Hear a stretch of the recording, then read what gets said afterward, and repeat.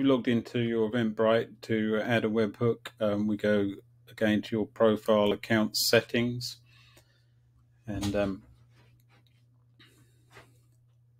we'll then find developer links. If we click on the little down arrow, we can see there's webhooks. Click on webhooks and ignore the one that's already there. You won't have one. Add a webhook.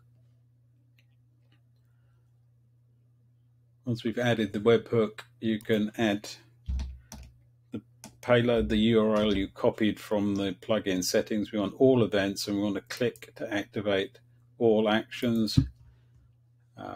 We hit add webhook, and that's done. If you want to make sure you haven't made an error in copy and pasting, or your firewall isn't blocking something, we can hit test, and the test is now processing. And if we actually hit refresh, with any luck, we will see that that's gone through. Yeah, we got 200. Okay, so that's all fine.